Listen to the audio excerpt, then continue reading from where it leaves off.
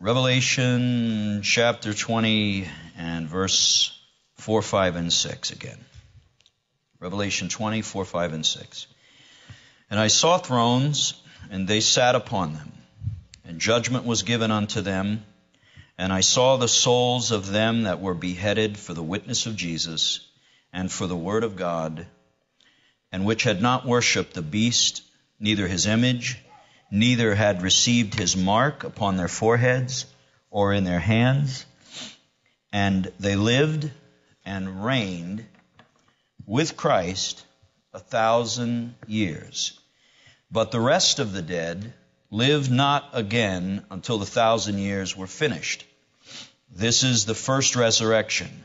Blessed and holy is he that hath part in the first resurrection. On such the second death hath no power, but they shall be priests of God and of Christ, and shall reign with him 1,000 years. Now, that 1,000 years is what we're looking at. It's a period of time coming in the future. It goes by a number of different names in the Scriptures, and each of those names is kind of instructive. It tells us a little bit about that time on the earth. It isn't going to be like anything this earth has ever seen up until this point. Obviously, the biggest thing about it is that Jesus Christ will be here personally. Can't even imagine, beyond what the Bible tells us about, what this world is going to be like when the Lord is here personally, and he has absolute sovereignty now. But in the millennium, there is no open resistance to that sovereignty. Right now, man resists that, right? That's what Stephen said in Acts chapter 7 when he was preaching to the council, the Sanhedrin. He said, "You do always resist the Holy Ghost." So, but in the millennium, there's no resistance. The resistance, so to speak, has been put down. And the Lord is ruling with a rod of iron. And so the nations are going to be under the direct government of Jesus Christ. So we've been looking at some of those names that period of time is called, and those names kind of help us understand what's going on. We're going to be looking at another one of them tonight. So far we've looked at the fact that it is called the 1,000-year reign.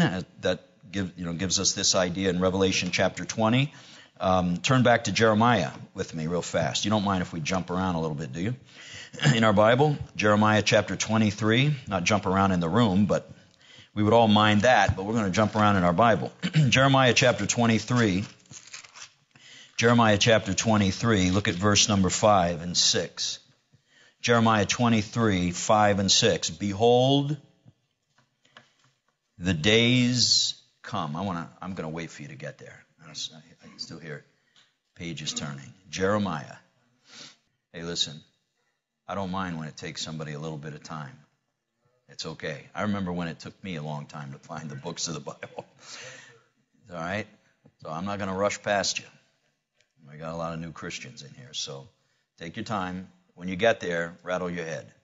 All right, good. Okay, you're there. All right, Jeremiah chapter 23, look at verse number 5.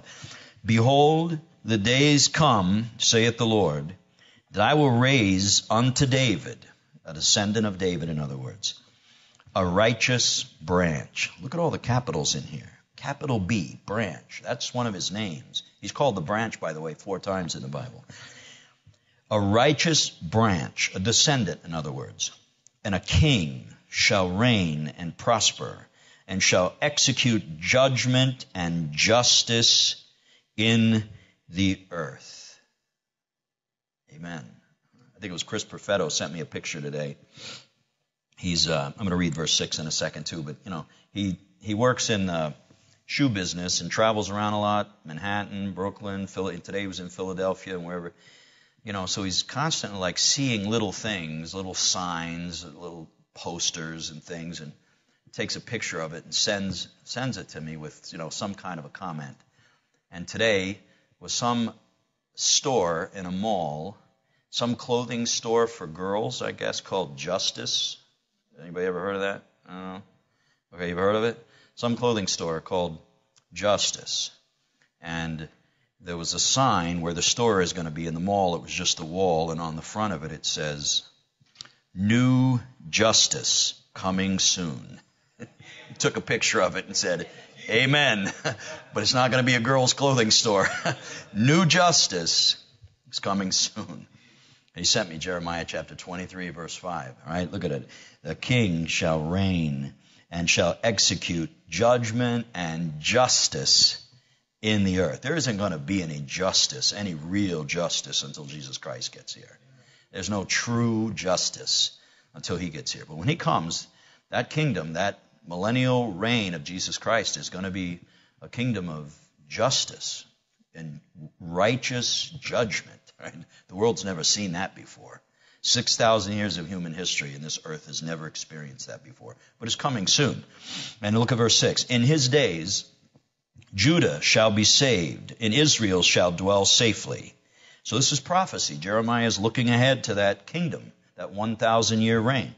In his days, Judah shall be saved, and Israel shall dwell safely, and this is his name, whereby he shall be called, the Lord our righteousness. I love that it's all caps. You know what they say when you're texting and you make all caps? What do they normally consider that to be? Like you're shouting, right? Like it's emphatic. It's like the Lord's way of shouting. You know, he got in before anybody knew anything about texting. Lord just put everything in caps. He's letting you know that's who this righteous king, this judge of all the earth is the Lord, our righteousness. I love that verse. Okay, so it's the reign of Jesus Christ. And then go back with me to Acts chapter 3, real fast. This was two of the other names for it, and I want you just to see these. And we've referred to them many times, but go to Acts chapter 3. Look at verse number 19. Acts chapter 3. Peter is preaching here in Acts chapter 3. This is right after a big crowd gathered. A crowd of about 5,000 people gathered on the Temple Mount after Peter and John, who had gone up to the temple to pray. There was a lame man laying there at the gate of the temple, and he asked them he was begging. He asked them for alms, and that famous reply of theirs, silver and gold have I none, but in the name of Jesus Christ of Nazareth, rise up and walk. And he just got healed. He stood up and walked. And so he went leaping and jumping and praising God, and a crowd gathers to see, because they probably all knew this guy. He'd been there maybe for years and years and years. Now they see this guy jumping around. Well, 5,000 people gathered to see what was going on. And Peter, like any good preacher, took advantage of a crowd and just decided to preach. And so he preaches to them, and this is what he says in verse 19. Repent ye therefore, and be converted, that your sins may be blotted out when the times of refreshing shall come from the presence of the Lord. All right, now, this is obviously not what we would preach today, because you would never tell somebody that if you repent and are converted, then sometime in the future your sins are going to be blotted out. That's not what we tell people. All right, that's not our gospel. But that's what Peter was telling them at the time. Paul had not yet been saved, so that gospel that Jesus Christ gave to Paul for us to preach, they didn't know about it yet. But repent ye therefore, be converted, that your sins may be blotted out. When will their sins be blotted out? When the times of refreshing come. All right, so that times of refreshing is another expression for the millennial kingdom. The 1,000-year reign of Jesus Christ. The times of refreshing shall come from the presence of the Lord, and he shall send Jesus, because that's how the times of refreshing begin, when Jesus Christ returns to earth, that 1,000-year reign, the times when the world is going to be refreshed. Things are going to be made brand new, right? And that will come when Jesus Christ returns. Verse number 21, whom the heaven must receive until the times of restitution of all things. So that's another name for the millennium. All right, it's the times of refreshing. So you can imagine why such a title. Because you read some of the promises in the Old Testament about what the earth is going to be like. The earth is going to be remade. Nature is going to be very different. The climate's going to be different. The sun is going to be different. Everything will be different during the millennial kingdom. And even lifespans are going to be much, much, much, much longer than they were in the Old Testament and even today. But So it'll be the times of refreshing. It's going to be the times of restitution of all things, which God hath spoken by the mouth of all his holy prophets since the world began. So it's the 1,000-year reign of Jesus Christ. It's the millennium. It's the times of refreshing. It's the times of restitution. It's also something else. Go with me over to Matthew. Matthew chapter 19. And this will sort of take us into what we're going to teach about tonight. Matthew chapter 19. Matthew chapter 19, verse number 23. Then said Jesus unto his disciples, Verily I say unto you, that a rich man shall hardly enter into the kingdom of heaven. Right? In other words, it would be difficult. He'd just get in by the skin of his teeth. Because sometimes riches, wealth, prosperity get in the way. It also, in one place, says that it's very difficult for a rich man to get into the kingdom of God. But here it's also that it's difficult to get into the kingdom of heaven. And again he says in verse number 24, It is easier for a camel to go through the eye of a needle than for a rich man to enter into the kingdom of God.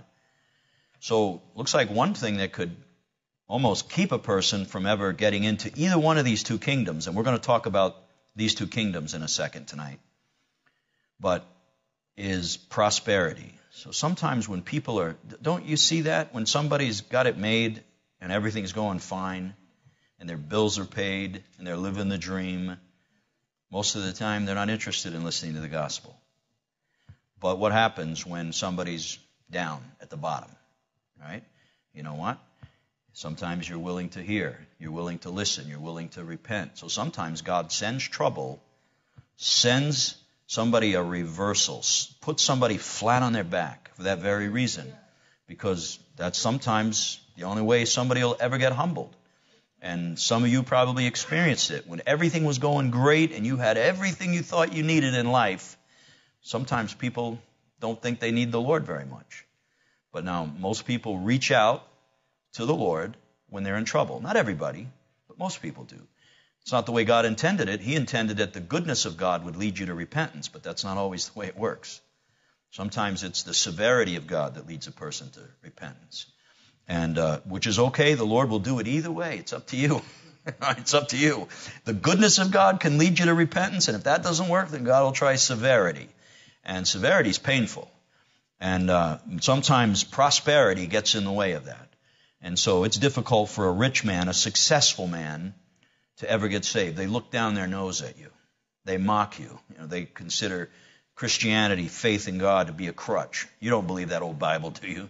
You don't believe that Bible. You're an idiot, like somebody called us the other night. Somebody called us an idiot for believing this Bible. You're an idiot. It's a young guy, about 22 years old. My flesh really wanted to handle that conversation completely differently than the way it went. And I had to apologize to the brothers I was with, because I really did get in the flesh, and I didn't really want to discuss doctrine with him. I wanted to just settle this dispute right there and then. But anyway, but the world does consider you and I idiots for believing this book, and for loving God, and for just trusting His promises, and to set your sights and your hopes on things that you can't even see. Just promises in a book, words in a book. That's all I got. Think about it, to the world how ridiculous that looks. I got words in a book. That's all I got. But these words in this book changed my life.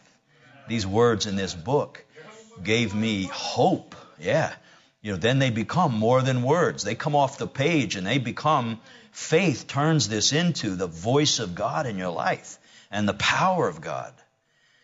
So anyway, but that's the way the world looks at it. And sometimes success, prosperity, everything going fine for you is going to get in the way of, especially young people, having any time for God. So the Lord will, and then it goes on to say, when His disciples heard it, verse 25, they were exceedingly amazed. Look at this, saying, who then can be saved? Because they understood people are always working hard and trying and reaching and struggling for success. And it sounds like the Lord is saying that success is going to keep you out of the kingdom of God and keep you out of the kingdom of heaven. Who then can be saved? And the Lord's answer, Jesus beheld them and said unto them, with men this is impossible, but with God all things are possible. So, all right, now watch this. Then answered Peter and said unto him, behold, Here's Peter. I love Peter.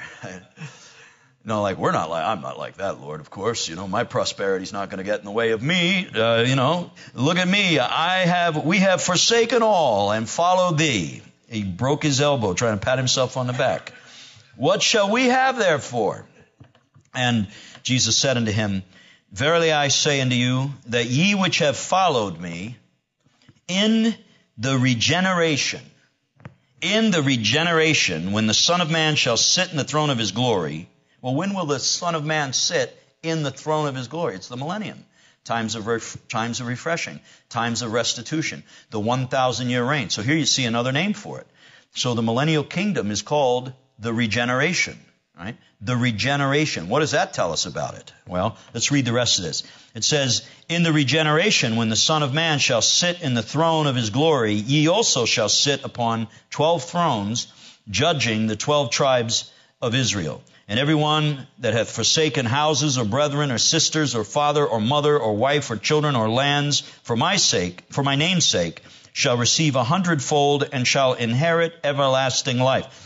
Now, we've already said this a couple of times in a row, a couple of Wednesday nights in a row, that obviously, you see the difference there, right? Is that our gospel? Now, this is in my Bible, but is that a promise from the Scriptures for you and me today, right now? Is this how you get everlasting life? You have to give up, you have to forsake houses, brethren, sisters, father, mother, wife, children, lands for His sake? No. That's not how you get everlasting life. But in the regeneration, the millennium, the kingdom, times of refreshing, times of restitution, there is an element of obedience and faithfulness and sacrifice. It may cost you tremendously to have eternal life in that kingdom, all right? That's not true of us right now. This is where the Bible says, study to show yourselves approved unto God, workmen that needeth not to be ashamed. What does it say? Rightly dividing the word of truth, right? Properly separating, distinguishing the things in the word of truth that are not exactly the same, right? Things that are not identical are not the same, all right? So you look for things are different. Why is that not the message for the church today? It's important to understand that. All right, so let's go back and look at this for just a second. The regeneration. Well, to get an idea, keep your finger there because we're going to come back to this chapter. Just go over to Titus chapter 3 because that word regeneration is only found in the Bible twice. And Titus chapter 3 is the other place where it's used. Titus chapter 3, just before the book of Hebrews, toward the end of your New Testament. Small little book. This is one of those pastoral epistles. This was written to a pastor. Verse 3. For we ourselves also were sometimes foolish. Amen. Disobedient. Deceived. That's right. Serving diverse, that means all kinds, diverse lusts and pleasure, like serving it, right? Like a servant labors for a master. These things, many times, these things master men and women's lives. These desires, lusts, not always, sometimes a lust can be for food, for money, for success, for power. The children of Israel lusted for meat in the wilderness. They just wanted meat, and God gave them meat until it came out of their nostrils. So, but sometimes people's lives are dominated and controlled by these lusts, and we were all pretty much there at one time. It says, we ourselves also were sometimes foolish, disobedient, deceived, serving diverse lusts and pleasures, living in malice and envy and hateful and hating one another. That sort of sums up the life of the lost man, right? It says, and I love that verse 4 starts out with but. Amen? But, after that, the kindness and love of God our Saviour toward man appeared.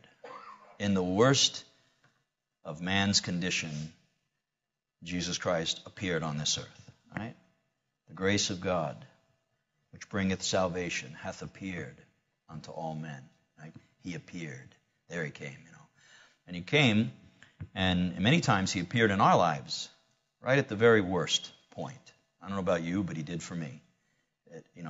He didn't appear in my life when I was on a mountaintop. He appeared in my life when I was as far down, I guess, as I can look back, and it's as far down as I ever was in my life. In a deep, dark valley, a crisis of my own making. I did it to myself. But in that moment, the Lord appeared. I don't mean I saw him with my eyes, but he stepped into the situation and made his presence known. And for the first time in my life, I had a conversation with him. I had a conversation with him. And I found out that he listened, and something happened and changed inside of me. So he appeared, right? And here it says, but after that, the kindness and love of God our Savior toward man appeared, not by works of righteousness, which we have done, but according to his mercy, he saved us. And here it is, by the washing of regeneration. To regenerate means to put life into something that had no life, right? To put power where there was no power. When we were yet without strength, right? Without strength in due time. It doesn't say when we had a little bit of strength in our life. No, when we were without strength. To regenerate. Generate means life. It has to do like in the Old Testament when it talks about the generations of Adam. It means the lives that came from Adam, like the descendants. Adam and Eve had children, and those children had children, and those children had children, and lives, the earth was populated because of Adam and Eve. So there was life that was put into the earth. And the Bible speaks about the generations of Adam, right? The people that were born to Adam physically. And so to regenerate means to put life back in there. So regeneration means the power of the Holy Spirit of God taking something that was dead, that's what we were, dead in trespasses and sins, and the Holy Spirit of God comes in and puts life where there was no life. All right? That's regeneration, and then there's life. Right? And that regeneration does more than just put life there. It cleanses the old life away. It washes. There's a washing that takes place with regeneration. So not only does the Holy Spirit of God come in and put life in us when we got saved, but he cleanses us at the same time. So there's the washing of regeneration and renewing of the Holy Ghost. So the Holy Spirit takes his place where he was supposed to be from the beginning of time. Right?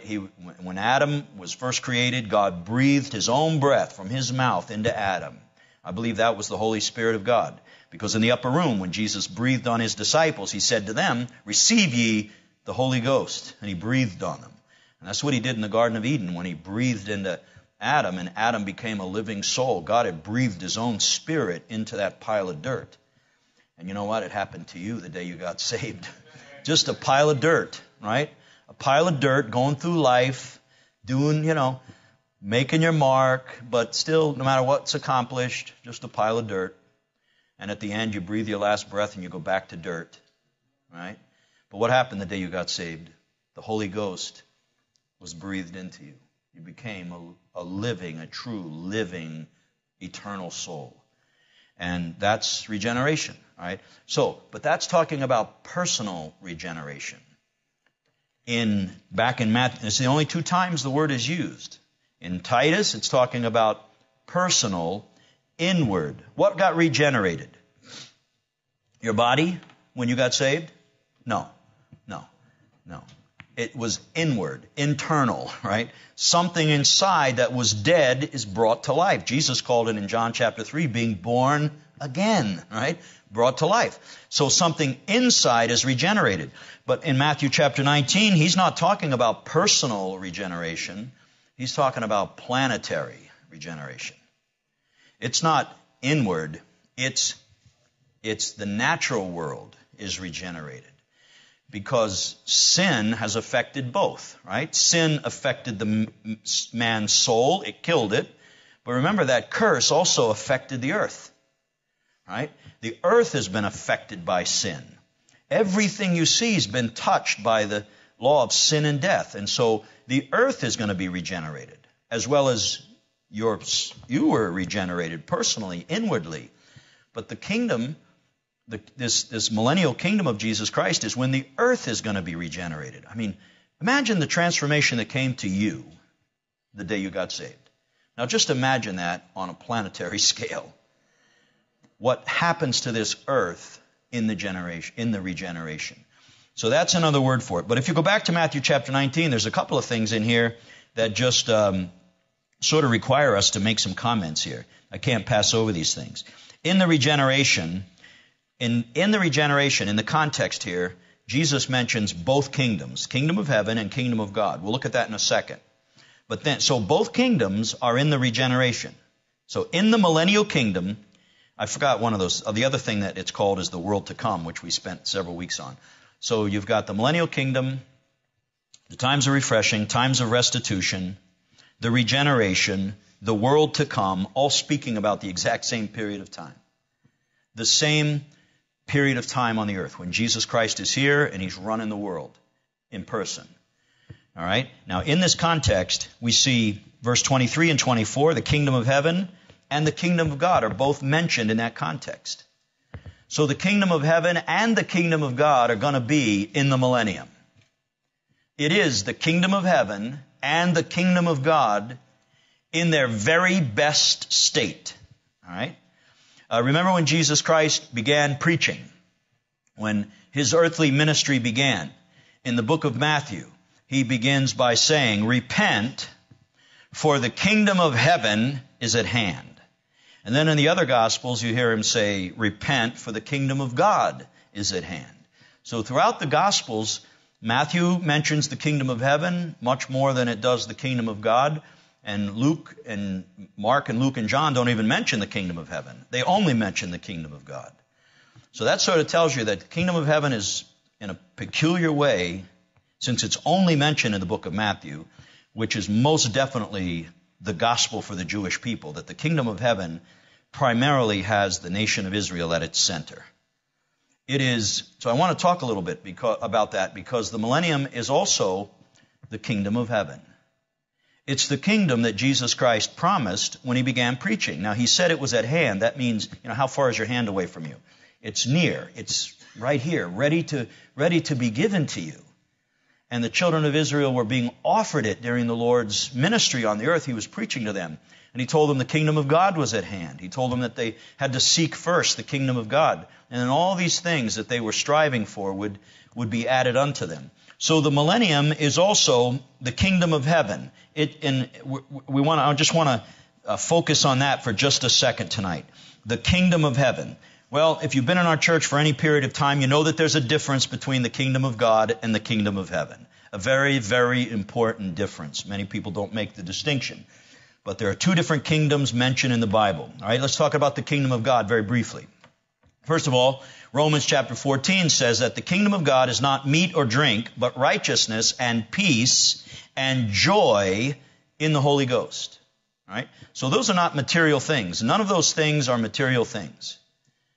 It doesn't say the kingdom of God is a bigger house, a nicer car, more money. Those are all spiritual things. All right? Righteousness, peace, joy in the Holy Ghost. That's the kingdom of God. In the book of Luke, chapter 17, verse 20 and 21, it says, "The kingdom of God cometh not with observation." So it's not something that you can see. When you got saved, the King, the Lord Jesus Christ, moved into you. Right? He moved inside of your body. And he set up a little kingdom inside your heart, in you.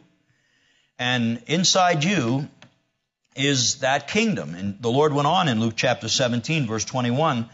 He said to the Pharisees, neither shall they say, lo here or lo there, for behold, the kingdom of God is within you. All right, now the kingdom of heaven is never spoken of as being in you. That would be very weird once you find out what the kingdom of heaven is. But the kingdom of God is righteousness and peace and joy in the Holy Ghost. All right? And the kingdom of God is in you. All right? In another place, 1 Corinthians chapter 15 and verse number 50, it says, flesh and blood cannot inherit the kingdom of God.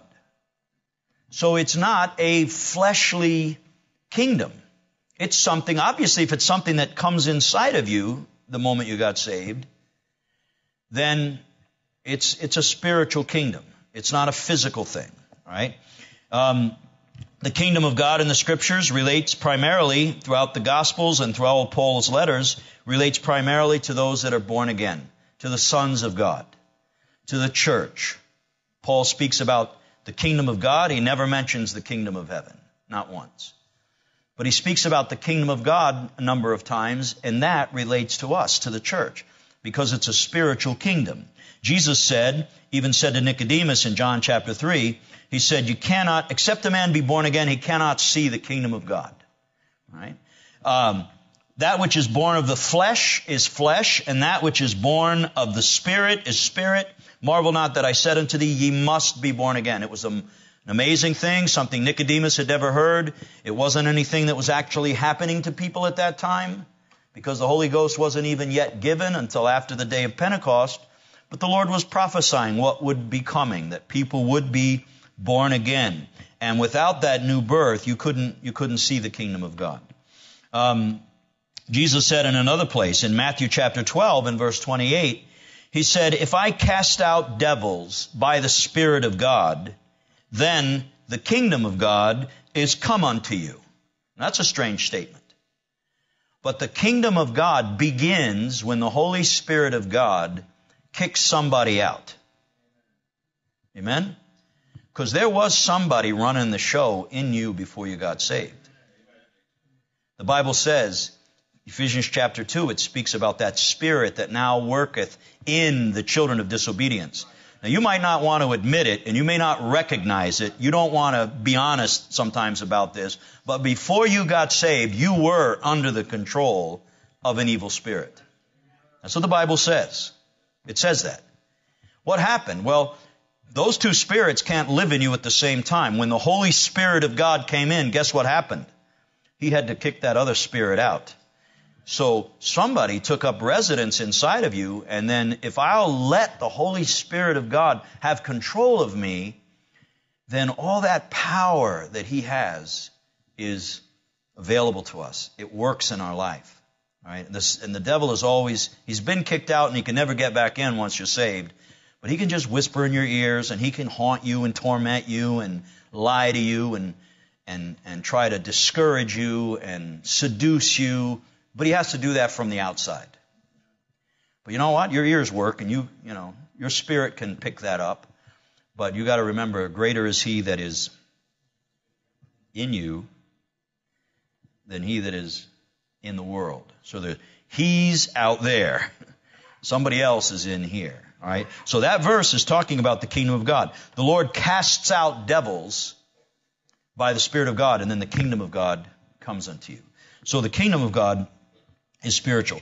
Another verse, Colossians chapter 1 and verse 12 and 13 says this, giving thanks unto the Father who hath delivered us from the power of darkness and hath translated us into the kingdom of His dear Son.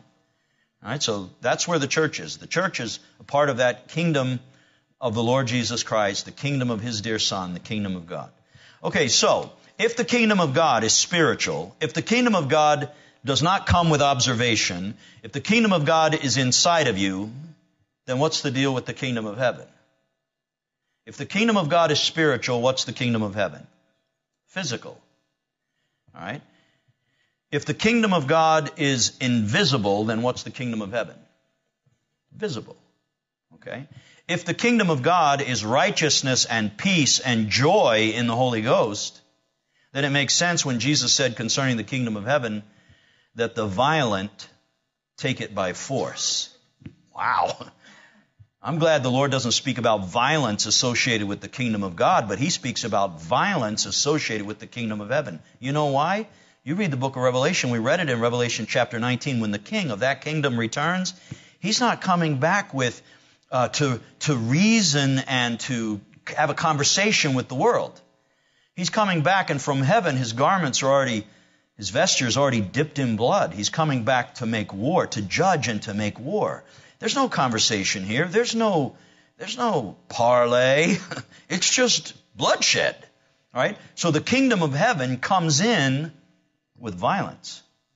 It begins with violence. Not on our part. I don't think we're going to be participating in that violence, but we're going to be riding right behind the one who has that sword that goes out of his mouth and slays the wicked. So the kingdom of the millennial kingdom is the kingdom of heaven. It's the kingdom of heaven. It's the government of heaven established on the earth. It's the rules of heaven established on this planet. It's the king of heaven running the show down here now. Thy will be done on earth as it is in heaven. That's why that's not a prayer for the New Testament church. You and I don't pray the Lord's Prayer. You're not praying for that kingdom to come. Thy kingdom come, thy will. Now some of that applies to us, but we're not praying for the kingdom to come. When you got saved, the kingdom came inside of you, and before that kingdom ever comes, you're going up there getting ready to come back with it. So, anyway. So, the kingdom of heaven. Now, here's the kingdom of heaven. We read Jeremiah chapter 23. That's the kingdom, that's the king of that kingdom, right? A king shall reign in righteousness. All right, he's going to execute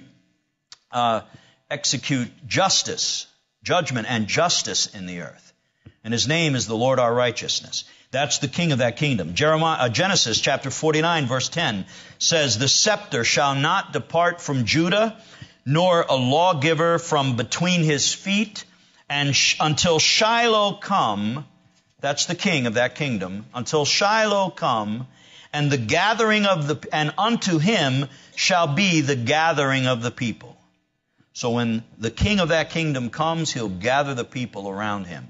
In Ezekiel chapter 21 and verse number 27, Ezekiel was a prophet that lived and prophesied right at the end of the lineage of the Davidic kings in the Old Testament. All those sons of David, the descendants of David that ruled Judah, that long line of kings, I guess 20 kings in that line. And then eventually it all came to an end. Jerusalem was destroyed, the temple was destroyed, and Judah went into captivity. And at that, Ezekiel was alive for that. And Ezekiel said at that time, he said this in chapter 21 and verse 27. God was speaking through Ezekiel. He said, I will overturn it. He's talking about the kingdom of Israel, the kingdom of Judah under those descendants of David. Now, God had made a promise that a descendant of David would sit upon the throne forever. But there came a point when that lineage ended because of sin, and the only way that lineage could be continued was in the life and in the person of Jesus Christ. That's why he was called the Son of David. And he sat upon, in the gospel, when the angels sang about his coming, he said he would sit upon the throne of David. All right? But at the time, when Ezekiel was alive, he said, I will overturn it, it shall be no more. The Old Testament kingdom of heaven, when God was governing the earth, governing Israel at least, through those kings, he was controlling his people through those kings that descended from David. He said, it shall be no more until he come whose right it is. Until he come whose right it is. Now you know who that one that would come one day whose right it is? Jesus Christ. That's the one that Ezekiel's talking about. And that was written, I don't know, that's probably 600 BC. So what do we look at? 2,600 years ago? Ezekiel said that line of David ends until the one comes whose right it is. And Jesus Christ has the right to govern the kingdom of heaven. And he is coming. Micah chapter 5 verse 2 said it this way. But thou, Bethlehem Ephratah, though thou be little among the thousands of Judah, yet out of thee shall he come forth unto me, who is to be ruler in Israel, whose goings forth have been from of old, from everlasting. He is that king that is going to reign in the kingdom of heaven. And the Bible says in the book of Revelation, look at Revelation. Turn back there with me to Revelation chapter 11. We didn't get very far with this tonight, and I got to stop. We're not going to have any time to pray. We're going to stop here. We barely got begun. Revelation chapter 11. I guess we'll continue the next time then when we're on this subject. We're going to look at how the millennial kingdom is the kingdom of heaven fulfilled. And the Bible tells us a lot about the kingdom of heaven, what it's going to be like. Matthew chapter 5, 6, and 7 give the rules by which the kingdom is going to be governed. Jesus Christ sat on the Mount, the Sermon on the Mount they call it, and he speaks about what it will be like in the kingdom of heaven.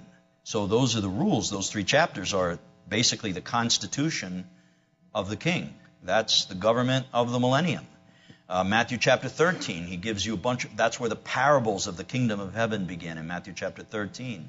Matthew chapter 20, Matthew chapter 21, he talks about the nation of Israel being excluded, some being excluded from the kingdom of heaven, and that others coming to sit down in the kingdom of heaven with Abraham and Isaac and Jacob.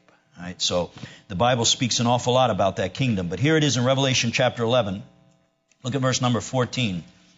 Revelation chapter 11 is describing the events right at the end of the tribulation. Chapter 11, verse 14 and 15, it says, "The second woe is past, and behold, the third woe cometh quickly, and the 7th angel sounded." All right, so you know when you come to the 7th, that's normally the end of something, right? 7th day, you've come to the end of your week. In the Bible, God always counts in 7s.